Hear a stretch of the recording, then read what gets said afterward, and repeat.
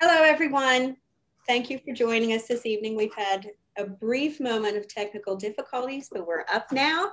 And thank you for joining us. My name is Kelli Caseman, Executive Director of HealthyKids. And with me today are Merinda Stricklen and Dr. Amy Gannon to hold an informal conversation about obesity and hunger. So let's meet them both. Merinda Stricklen is a certified physician assistant who received a Bachelor of Science in Physician Assistant Studies from Seton Hill University. She has over 17 years of pediatric experience, has worked in various offices in Charleston and the surrounding area. She has extensive experience in pediatric obesity, including working with HealthyKids, a pediatric weight management, obesity research, and quality improvement program, and most recently participated in a research pilot project in Montgomery using the 5210 toolkit and fruit and vegetable prescriptions. She is currently working as a clinical coordinator for Keys for Healthy Kids, an obesity prevention coalition working to prevent childhood obesity through policy, environment, and system changes. It's associated with Charleston Area Medical Center and HealthyKids Weight Management Program. So thank you for joining us, Merinda. You're welcome. Thank you for having me. Sure. And next is Dr. Amy Gannon. She is a registered dietitian nutritionist, assistant professor, and undergraduate program director in the Department of Dietetics at Marshall University. She formerly served as an extension specialist and director of the SNAP-Ed Family Nutrition Program at WVU Extension Service. Throughout her career, she has worked extensively with pediatric weight management, both as a clinician and as a community-based dietitian. Amy's primary teaching and research interests include nutrition education, food science and food preparation, childhood obesity, and nutrition across the lifespan. As a faculty member in dietetics, Amy is very involved in the collaboration and outreach of Marshall Dietetics and Huntington's Kitchen, both members of the Teaching Kitchen Collaborative. This year, she has precepted graduate-level dietetics students to deliver culinary medicine and social media cooking and nutrition demonstrations virtually to healthcare practitioners and community members through Huntington's Kitchen. Thanks for joining us, Amy. Thanks for having me. Sure, and thanks to both of you. So let's begin by discussing a recent report from the Robert Wood Johnson Foundation titled The State of Childhood Obesity, Prioritizing Children's Health During the Pandemic. Let me just pull up that cover here. And let me share a quote from it. So, childhood obesity has been an ongoing epidemic in this country for a generation. The national childhood obesity rate has been rising for decades, putting millions of children at greater risk for type 2 diabetes, high blood pressure, asthma, and other serious conditions. The newest available data show that 15.5% of youth ages 10 to 17 have obesity and reaffirm persistent racial and ethnic disparities, with rates remaining significantly higher among Black, Hispanic, American Indian, and Pacific Islander youth than among white or Asian youth. Here in West Virginia, our rates remain well above the national average. So my question to both of you as we begin is, these numbers beg the question, why? Why are West Virginia childhood obesity rates much higher than the national average, and what are we doing differently? So I'll start that, Kelly. Thank you for having us. And so in order to discuss why the rates are higher, we have to talk about something called the culture of obesity. And the definition of this is it's a systemic, unhealthy factors that exist across all systems that contribute and encourage the development and increase of obesity. So these factors are things like access to healthy food, exposure to unhealthy food, lack of education and resources around health and nutrition, access to safe spaces to play, genetic differences, access to healthcare, and unhealthy targeted marketing. So an example of targeted marketing is we've figured out that marketing companies actually target teens to have them choose unhealthy options and then encourage through that they market them specifically. So in West Virginia, according to the 2018 West Virginia Behavioral Risk Factor Surveillance System, West Virginia ranked the first highest in the nation for the prevalence of poor physical health, poor mental health, and physical activity limitations due to poor physical or mental health. So one of the big things in West Virginia that increases our rates of obesity is poverty. So we're in the top 5 states in in the US with the percentage of households unable to provide adequate food for one or more household members due to lack of resources. So our food insecurity rate is 15.7%. So the higher the poverty rate or food insecurity, the higher the rate of obesity. Another factor is the lack of healthcare coverage or healthcare access. So West Virginia has a very high rate of uninsured people. It also has a high rate of people not having access to quality healthcare. So another thing is high rates of physical inactivity. So a lot of people in West Virginia are inactive. Another one, lack of nutrition, education, resources, access to healthful foods, or affordability. So even if people do have access to fruits or vegetables or healthier foods, they can't afford them. So those are all things that contribute to this. And with that culture of obesity, so we used to blame the parent or the child or the adult for their obesity, but we've actually found there are so many factors that contribute to it. The environment, genetics, all of these things that I'm discussing, that it's so multifactorial that it's not just one thing that contributes to those increased rates. Amy, do you have anything to add? Sure. I think you touched on a lot of very important points, and you talked about how poverty and obesity are so inherently linked. Excuse me, I like to think of this in terms of we are oftentimes familiar with the term generational poverty. And I feel like in West Virginia and many places in Appalachia too, we've become generational obese. So our lack of ability to know how to choose and prepare healthy foods is being passed on from generation to generation. One thing that's important to recognize is that we have not only socioeconomic, but environmental anomalies that help us to stand out from many other places in the country. We have many places where food deserts exist, and I know we're going to get to that, where people really have lack of access to affordable, safe, healthy foods all of the time. And when that is available, we have lack of knowledge of how to prepare those foods. You know, the traditional Appalachian diet has many healthy foods naturally in it. You know, we have traditionally been gardeners. We choose legumes. We have oftentimes wild game. But in many areas in our state, we've gotten away from those traditional habits and have really adapted to a Western diet, high in starch, high in fat, high in sugar, all contributed to all of the reasons that you talked about, Merinda.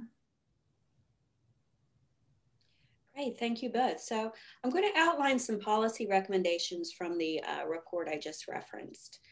The Robert Wood Johnson Foundation recommends these. Raise the Supplemental Nutrition Assistance Program benefit level, so that's SNAP, raise the SNAP level. Ensure waivers remain in place to ensure WIC offices have the flexibility and support they need to serve families, which we know that those flexible waivers came at the onset of the COVID-19 pandemic. Ensure that the USDA continues to serve free school meals and snacks through fiscal year 2021.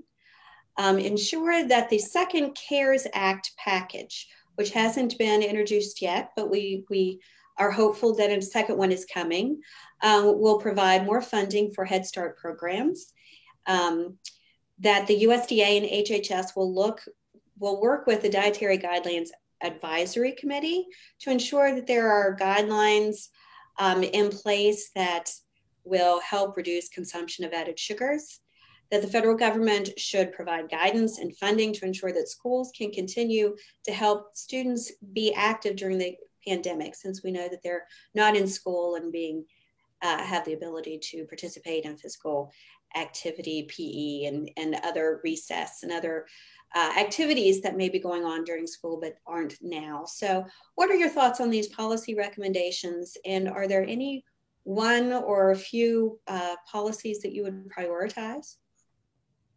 So that's a really difficult question. It's difficult to prioritize them because I think they're all so important. But if I had to choose, I think one that I would especially choose is the SNAP benefits, because SNAP is so important. It benefits the economy. It improves food security or insecurity, I'm sorry. It even benefits children's health and academic performance. So that's really something that is very important and reaches all aspects. The second one is school meals and snacks. So that's really important. We found that healthier school meals are linked with a lower risk for obesity. So it's really important that our children are fed, and they found that in going to school, that's where children really receive most of their meals, or I'm sorry, the children that are low income get a lot of their meals from the schools. So there was a new report that came out that they had done research about the school meal nutrition standards that were rolled out during the 2012 to 2013 school year. And they found that by 2018, the prevalence of obesity among children and families with low incomes was 47% lower than would have been expected had the healthier nutrition standards not been put into place. So the authors estimated from that translated to more than 500,000 fewer cases of obesity, which that is a significant number. So having those healthier school meals really can make a huge difference on our rates of obesity. The other one that I would prioritize is WIC. So we talk a lot about the first 1,000 days being really important with our kids, focusing on their nutrition in the beginning, and that sets the stage for their whole life. So it's really important that we have WIC participation. In West Virginia, they actually looked at our rates and found in September 2019, there was an article that said that we have a 50%, only 50% of our WIC eligible people are using WIC. So we really need to increase our enrollment with that. But that's a big thing, is WIC participation, and it increases fruit and vegetable consumption. I didn't know that. Thank you. That's really astounding. If you think about all of the families that are left out that could be taking advantage of those benefits. I agree with Merinda that it would be hard to prioritize, because I think all of the RWJF recommendations in the State of Obesity report are all very pertinent. They're all really important. I probably feel very passionately, or most passionately, about two things, and that would be SNAP. I think it's always good if you can promote healthy foods. So if you could use a program like SNAP Stretch, or have other incentives to encourage SNAP participation to buy healthy foods, whole grains, lean proteins, fresh fruits and vegetables, especially, that would de-incentivize buying more calorie-rich, added sugary foods like sugar-sweetened drinks. So that's one thing that I think is very important. I think if we look at school meals, Merinda really hit the nail on the head about how important school meals are in the lives of children, especially in West Virginia, where we have high rates of poverty. You know, we live in the richest state, or in the richest, not state, in the richest nation in the entire world. And personally and professionally, I feel every child deserves to be fed for free at school. And it would be nice if the USDA would have funding to make that available for all children, regardless of income. I know that in West Virginia, we have made funding available for all children to have free and reduced meals through the end of this semester. The RWJF report recommended that be done through fiscal year of 2021. It would be nice if that would be extended even longer, because many children do require those school meals to get in all of the nutrients they need. We know that kids who consume school meals have higher nutrient intakes of very important key nutrients needed for growth and development. Also, we know that about 18% of the total cost of raising a child goes to food. And many families who are strapped with, having lost their jobs due to COVID and many other financial obligations due to the pandemic, having free meals all year long would be very important. And really, it should be part of our school-based programs all of the time. School meals are part of the hidden curriculum. There should never be a time when a child goes hungry when we have plenty meals available in school. Merinda also talked on the dietary regulations of school meals.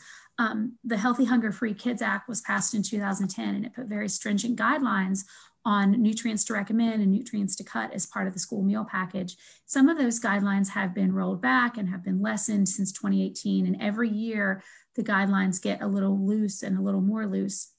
And we're talking about nutrients like sodium and saturated fat and whole grains. So if we would tighten those regulations up a bit, we would see less health disparities among low-income children, and we would see greater nutrient intake. So the dietary guidelines for Americans are published every 5 years. They're based on the latest and greatest nutrition science that's available. I really feel like school breakfast and school lunch guidelines and recommendations should really fall right in step with the dietary guidelines. That's great. Great points from both of you. And before we pivot away from this report, are there any West Virginia specific challenges that aren't addressed by these recommendations?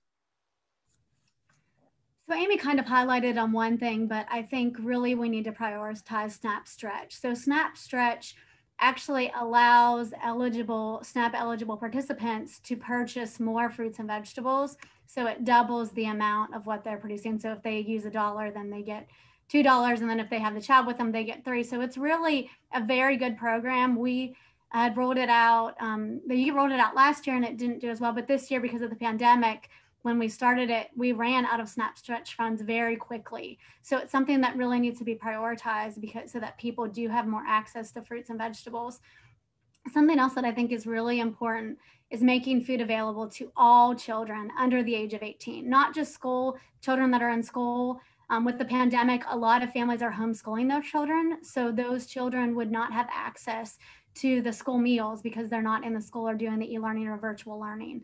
So I think that would be a good thing to do. Make the school meals healthier. Amy talked about that. That's exactly what I was going to say too. And then I talked about increasing the enrollment of WIC. I think that's really important. Complete street policies where we have full sidewalks. We have access to ride bikes, and just those are all things that are really important to increase our physical activity opportunities, because we know that's a problem in West Virginia, that we are not as physically active as we should be. Right. I agree. Me too. And certainly, due to the pandemic, we have been less active than we were before. So it's, compounding the problem. So let me stop sharing this, and we're going to move on to discuss food deserts, food swamps, and how food insecurity connects with our health. And then we'll move on through all of this through the lens of COVID. So let's start with the very basics. What is a food desert? What's a food swamp? And what's the difference between a food desert and a food swamp? So a food swamp is an area where there's an abundance of fast food, what we would think of as like junk food outlets, convenience stores, and where those types of places to buy food outnumber healthy type of retailers where you would find typical grocery stores. A food desert really has a very specific definition. It's usually a mile from a supermarket or grocery store in an urban area, or 10 miles in a rural area. And so in West Virginia, of course, we have both of those. I always pose these ideas to my students at Marshall, and I say, look out the window. What would you consider this area to be, a food swamp or a food desert? Now, if we drove to a more rural area, for example, Grant County, West Virginia, where at my last count, there was one grocery store in the entire county. So that would certainly be considered a food desert. And then was there a second part of that question that I was supposed to answer? I think you touched on both. What's the difference between a food desert and a food swamp? So I think you covered it. So I'll pivot to the next question. You both work in highly populated areas in our state.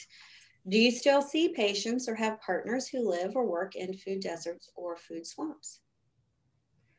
So Keys has been working with different providers from different locations, and one of the locations actually is a food desert. So we had started with all of our providers having them screen for food insecurity.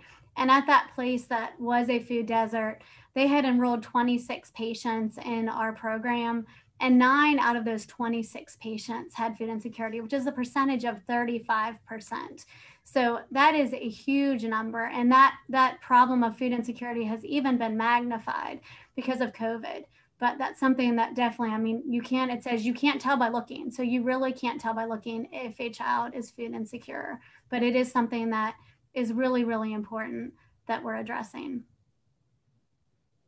I have definitely seen pediatric patients and adult patients who live in both food deserts and in food swamps. I can tell you that there are unique challenges to both of those. I agree with what Merinda said. at Marshall, we have a nutrition education grant that is funded by SNAP Ed, and we have a unique program that we are, it's a unique initiative where we are still working on it. It's in the development phases, but it's really to improve access to healthier foods in rural areas. So our program addresses 5 counties that kind of go around Marshall University. So Cabell County, Kanawha County, Putnam County, Mason County, and Lincoln County. So of course, in those areas, there will be a lot of food deserts and places that are really rural and that it's hard to get to the grocery store. So this is a smarter market program where we would be doing like demos with a meal a week. We would look at what, for example, would be carried not really in a large chain grocery store, but maybe a mom and pop grocery store, or even something like a Dollar General. So if this is approved by, our SNAP Ed funders, we're really excited to work with and teach people how to choose healthy foods from what's available, to work with retailers to bring in more healthy foods, frozen vegetables, and more fresh options, and then teach people how to create meals based on what's available there in their local store. So we'll work with both consumers and the retail sector to make healthier food options available, but then also how to prepare those healthy foods and build meals for those. That's exciting. I'm excited to hear how that progresses. So let's move on to discuss the Hunger in America 2014 study, which found that many households served by the Feeding America network of food banks include people coping with a diet-related chronic disease. 58% of households reported having at least one member with high blood pressure, and 33% had at least one member with diabetes. The cycle of food insecurity and chronic disease begins when an individual or family cannot afford enough nutritious food. And so there are direct correlations between eating less nutritious food and obesity. Excuse me. How do high calorie and overprocessed foods adversely affect our health? First of all, let's talk about which high calorie and overprocessed foods and nutrients we're mostly referring to. So we're thinking about more energy rich rather than nutrient rich foods that are high in sodium and salt, foods that are high in added and sugar snack cakes, sugar sweetened drinks, foods that are high in saturated and trans fats. And there's definitely a direct correlation between those types of nutrients and diseases like cardiovascular disease, which is the #1 cause of death, diabetes, kidney disease. Many people have direct sodium sensitive hypertension, especially African Americans, people who are already overweight. People who have existing hypertension are much more likely to be salt sensitive. So, that is having excess sodium, which is always present in processed foods, is always a negative thing for both heart health and blood pressure. Over time, added sugars that we find, especially in sweetened beverages, which is the number one intake of added sugars in the American diet, lead to weight gain, which ultimately leads to insulin resistance and over time type 2 diabetes. And we know that in West Virginia and Appalachian both, we have a disproportionate number of people who have type 2 diabetes. And then you have to also look at the overall nutrient profile of a highly processed, refined diet. When we talk about refining, we really are removing the goodness of the whole grain. So we take off the fiber, we take out a lot of the nutrients, and not everything is added back in during processing. So if you're eating mostly refined white, the typical white kind of Appalachian foods, refined pasta, refined breads, you're not getting fiber, you're not getting antioxidants, you're not getting zinc, you're not getting as many minerals, you're not getting omega-3 fatty acids. And all of those nutrients are very protective to our bodies. Chronic systemic inflammation is really an underlying key factor in all of the disease states that I've mentioned. So cardiovascular disease, type 2 diabetes, hypertension, stroke, even autoimmune disease. And this chronic inflammation is positively correlated with aging, comorbid disease, and then also refined foods. So those refined foods tend to have an inflammatory effect on the body. They're more likely to cause or be directly correlated with metabolic syndrome and various chronic diseases. So if you think about those refined foods as the westernized diet, what we more typically consume in America and then also in Appalachia, as compared to a Mediterranean diet, which many people are familiar with. So if you think of the Mediterranean diet as having healthy fats and oils like olive oil, high intakes of seafood, which provide omega-3 fatty acids, and plethora of lots in different fruits and vegetables. So dark green vegetables, dark orange vegetables, lots of citrus, lots of tomatoes. Those provide antioxidants, healthy lean protein, and then rich in vitamins and minerals that our body needs to not only fight inflammation, but help to combat those chronic comorbid diseases. Great, thank you. Merinda, do you have anything to chime in before I ask the next question? No, Amy covered it all. That's her specialty. That was fabulous, Amy. Thank you. So next, what is the stigma behind food insecurity? So why would someone choose not to tell their doctor or to use a food pantry? So I think some people are embarrassed to admit that they don't have enough food. That's been a big thing, is, so they don't want to come out and say that. But also, I think that something that we've really realized with COVID is that providers don't even realize that their patients are insecure. So providers aren't screening for food insecurity. So it's not that sometimes the patients wouldn't admit that they were, it's just that the question is not being asked. So that's something that we really discovered with working with the practices, is that a lot of times they didn't even realize that their patients were food insecure. So we definitely have to be asking that question to really identify and to target those patients. And COVID has made it really easy. I was actually talking with Dr. Jeffrey, who's the director of Keys for Healthy Kids, and she was saying that it's actually been easier to talk to patients about food insecurity because she can use COVID as an excuse. So we all know that COVID has increased our rates of food insecurity. So it's something that we can make a blanket statement to patients so that they're more willing to open up, so that it's something that we're seeing across the nation. So I think that's allowed people to have less stigma about coming out and saying that they're food insecure. Mm-hmm. So 2 points. One thing that I found was very interesting.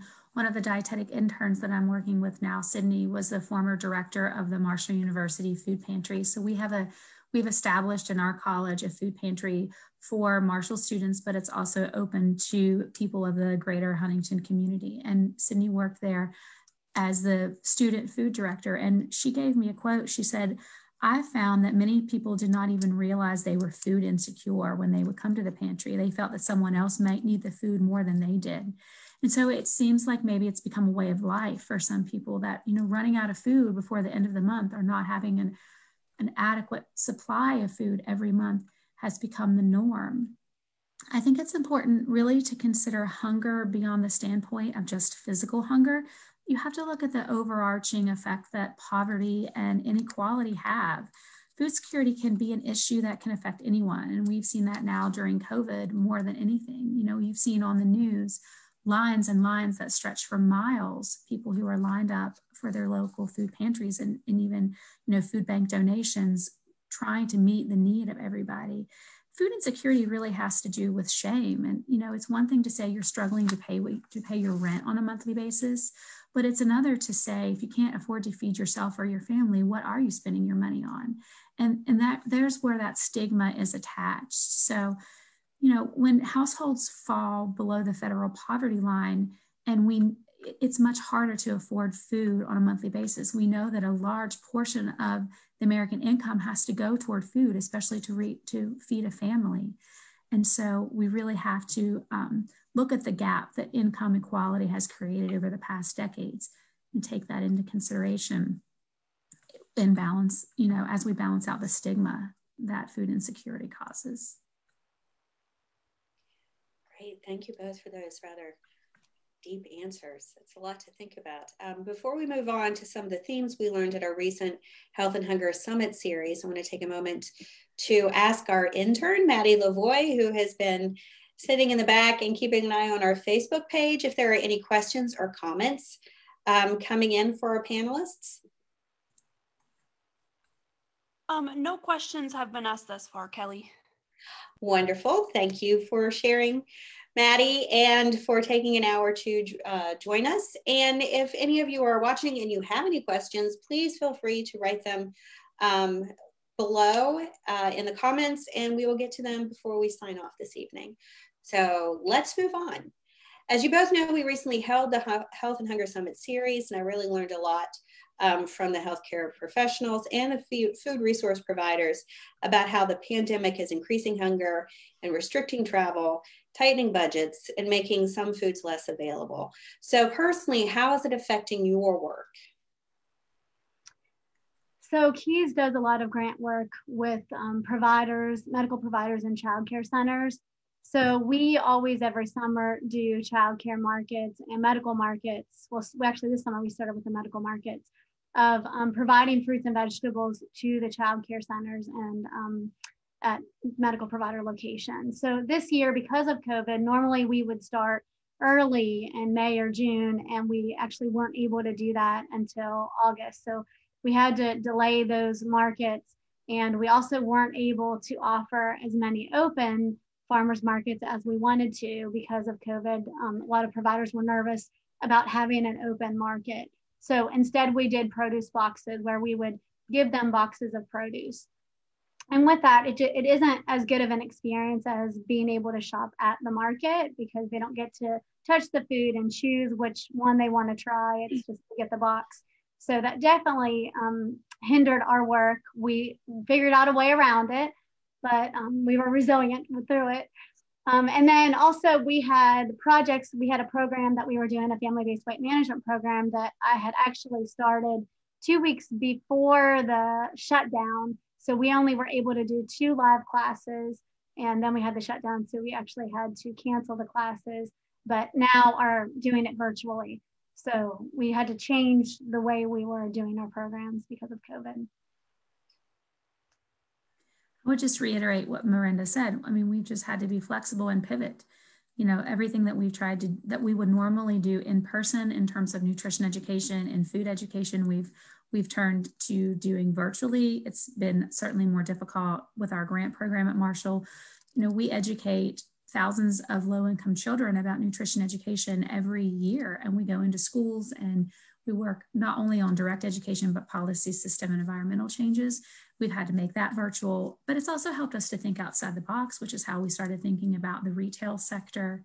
And then we've also had to do some consumer education. You know, in the spring, there was some panic about food shortages. You know, we all remember the toilet paper shortage, of course, and then there was panic about different food shortages, but really there was oftentimes just shortages in the processing and not actual food. So we've had to do some education in things that we always tell patients: shop local when you can, shop at your local farmer's market, buy your meat local if you can, versus in the grocery store, because there's not an actual shortage of food. It was a shortage of processing.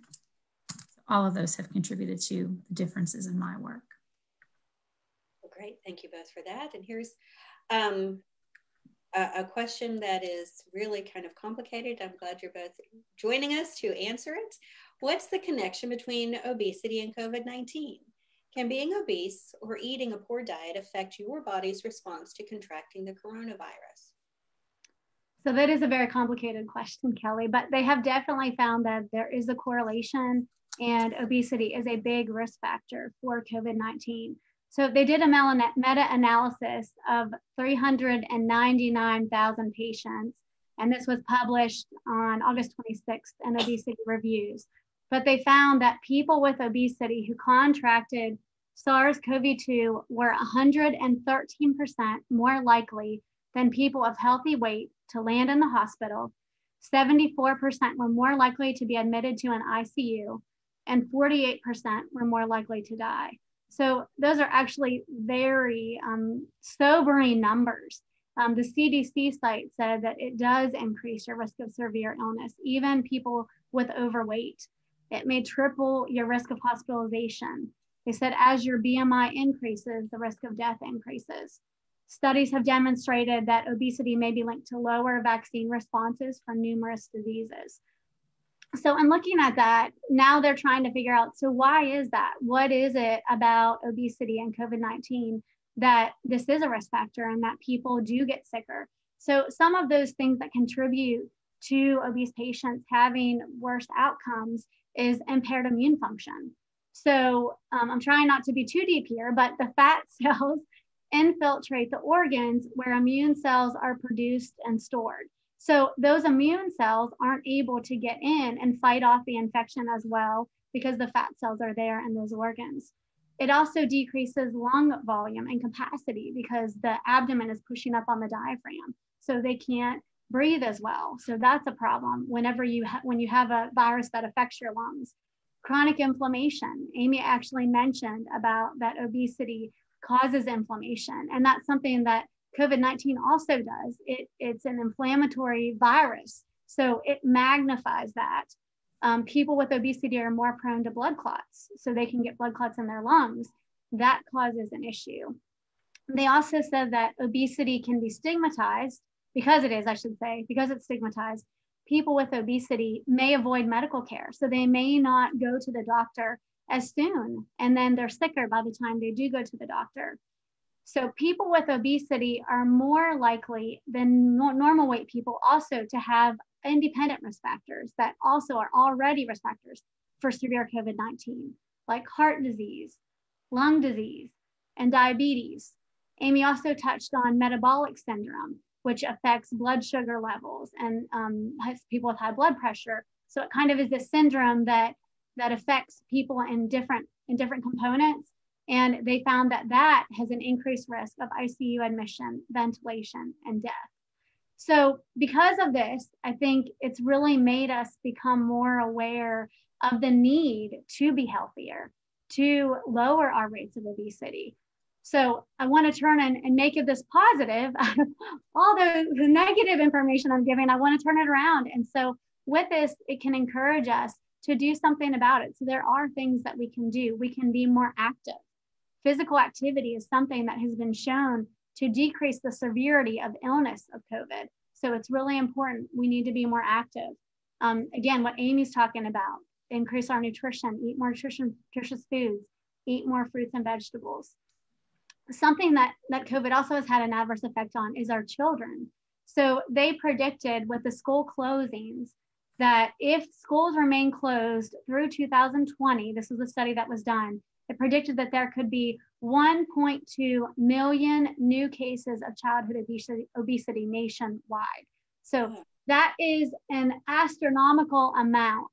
So really, I mean, COVID has had so many adverse effects on obesity. So it's something that we really, I think it actually brings it to light so that we really can focus on it more and make our communities and our state healthier. Right. Well, it makes common sense, right? I mean, these kids aren't getting outside. Yes. And they're not interacting like they used to. And then you think of the fact that the virus spread is getting worse and it's getting colder outside. So it's just going to compound the problems that we're already having. Amy, do you have anything to add before we move on?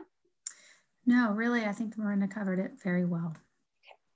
One other thing too, Kelly, I was going to say, I think too with COVID is people are really overwhelmed right now with everything. So I think that's another, when we're talking about the culture of obesity, we have to think about how hard it is for families right now with doing virtual or e-learning, working, just being sick from COVID, like it's multifactorial.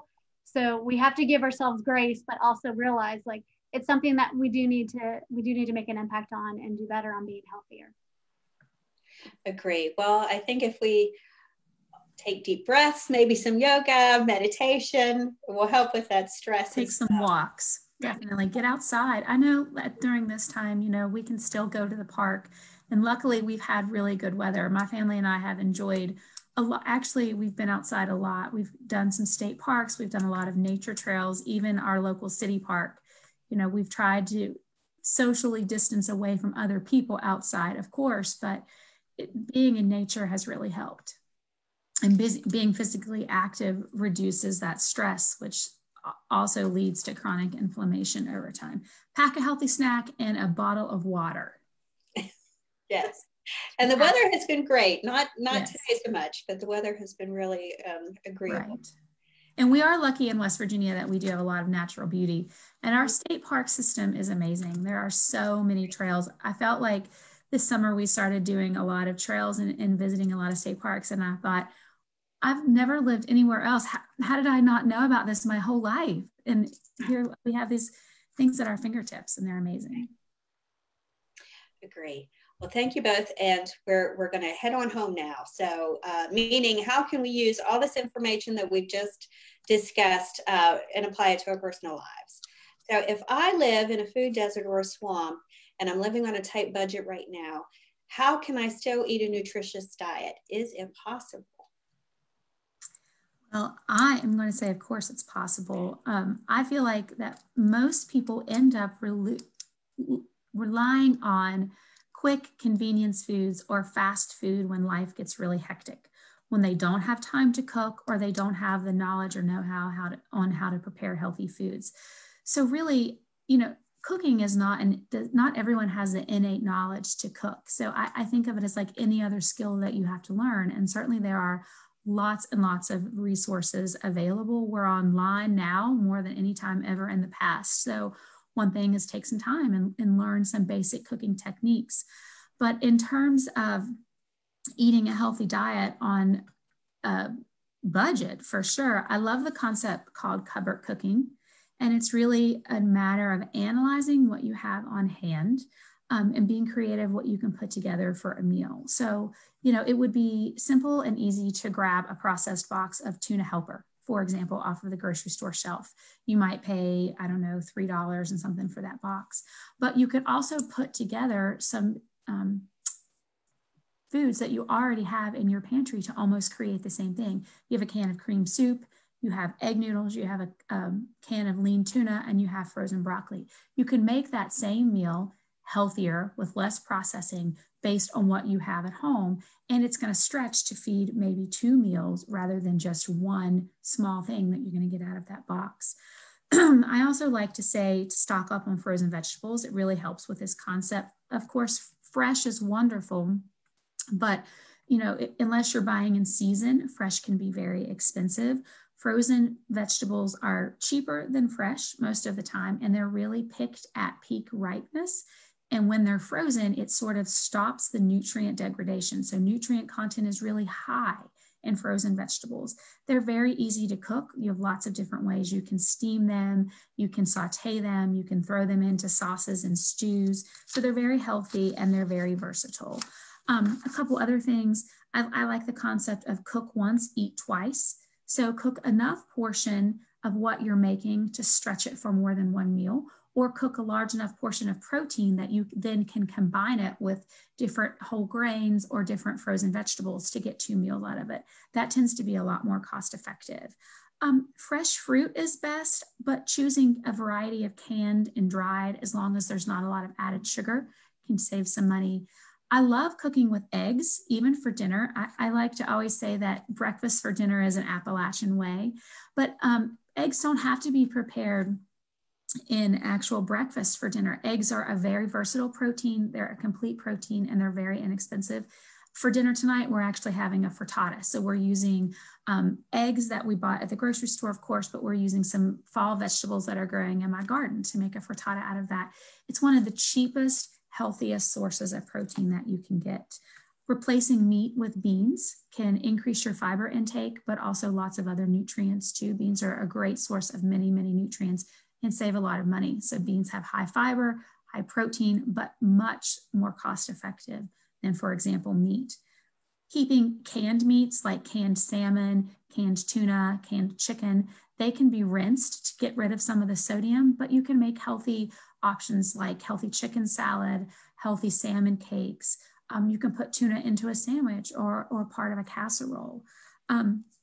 And then you can use frozen fish, frozen chicken. Lots of times I stock up on big bags of frozen chicken breast at the grocery store, which is much less expensive and can be stretched a lot further on a budget than if you buy fresh cuts of chicken breast, which tend to be very expensive. You're making me hungry. I always do these things in the evening, and then I walk away so hungry. So along with the lack of availability and expensive healthy foods, that all of us, besides that, not all of us like to cook and we don't always have the time to do it. So do you have any further suggestions other than the ones that you just offered? Sure. So take some time to learn about cooking. it's like America has a fascination with cooking now. And all of the cooking shows that are on TV make it seem so fancy and it has to be so difficult, but it certainly doesn't. You know, learning some very basic concepts of how to roast foods. Roasted vegetables are one of the best ways to get your kids to eat vegetables. Roasted meats are so easy. You can prepare one dish meals by learning a simple food concept, which is roasting. Learn the difference between steaming and boiling. Learn how to saute, learn how to stir fry. You can YouTube any of that information and it's basically free and at your fingertips. I really like to use color to guide a meal. The more colorful your meal in terms of the different variety of foods that you're having, the more nutrients that you're going to have. So you think of all your vitamin A's are going to be orange, yellow, red, dark greens. All of your vitamin K's are going to be dark greens. And when in doubt, use a green vegetable to make your meal more colorful. I like to think of your plate and make half of that plate vegetables that are not starchy. So salads, asparagus, broccoli, cauliflower, mushrooms. A quarter of the plate can be a lean protein, and it can be a plant-based protein or an animal-based protein.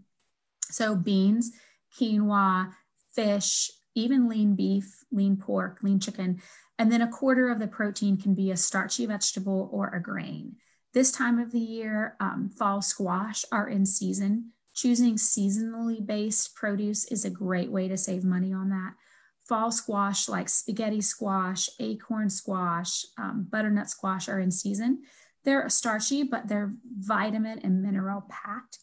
So those starchy vegetables or a grain, a whole grain like brown rice would go on the other quarter of your plate.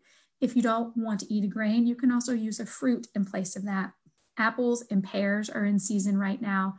We're coming up to December when citrus comes in season. So just familiarizing yourself with what's in season when in some very basic cooking terms, and just remember that it doesn't have to be difficult. Keeping your kitchen clean and uncluttered is a very easy way to help keep yourself organized. When you find a recipe, make sure that it's simple enough that you can prepare and that you have all the ingredients on hand that you need to cook. Also plan your meals with leftovers in mind. That goes right back to that thing of cook once, eat twice. Thank you. So I'm going to come up to the last question. If I want to learn more about healthy, inexpensive cooking, where should I go? Well, of course, there are lots and lots of different resources available. Huntington's Kitchen is in partnership with Marshall University Department of Dietetics. We have lots of virtual cooking classes online. We have a chef who cooks for us. The Marshall University Nutrition Education Program has had to pivot to be virtual. So we have many, many options available. We just did a whole Thanksgiving dinner food safety series last night. The WVU Extension Service Family Nutrition Program has virtual classes too. And then Merinda's going to talk about what Keys has to offer. Yeah, so this is our Keys Facebook page, and we post a lot of information about healthy recipes, healthy options, information about physical activity. So, and then Keys has some programs that we're currently doing. One of the programs is we're offering cooking classes through our provider practices we have a chef that actually teaches families how to cook. So they come to a catering place and we borrow their kitchen and are able to teach the children how to cook. So that's been really exciting, is enabling them with those cooking skills, and then they can go home and make the meals that they learned how to cook. Another thing we're doing with providers is doing a 5210 prescription program where we have quarterly themes, and we've been, like in the summer, we did the produce boxes. Right now we're doing physical activity where we give them physical activity incentives to encourage them to be more active. So these are all through our providers. We have another program, the virtual program I talked about, Steps for Stronger Families, that is virtual. It also, you're referred from at the provider's office, they refer you to this program, and we give nutrition education, and we have a physical activity portion in that program as well. So those are all things that we do that are resources that are helpful, and you can find information about those on our Keys for Healthy Kids website, Facebook page.